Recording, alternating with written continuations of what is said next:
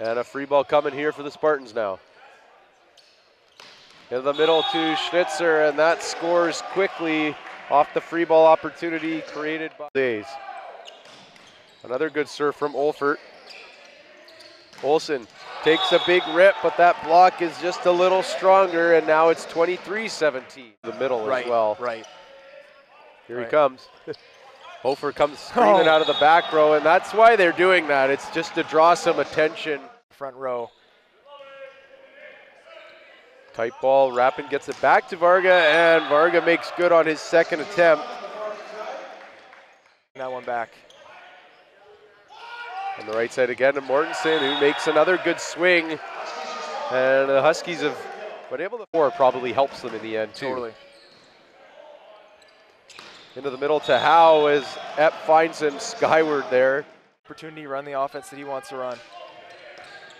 Passed up there by Varga into the middle, and Wanzura gets his kill. He scores with some. He doesn't take anything off that, but a better pass from Varga, and an inside set there for Olston, who comes flying inside. Rose into the middle, a good touch there from Schnitzer. Onto the outside to Hofer, and a good block there from Mortensen, who was there waiting and kept his hands nice and solid. You get a few extra lucky bounces with those, and he gets another one here as Varga has to take a rip, but he's able to find the floor, and the Huskies have done that a few times. Wanzura gets his float serve in, into the middle to Schnitzer, and that's a fast ball to that 30 spot.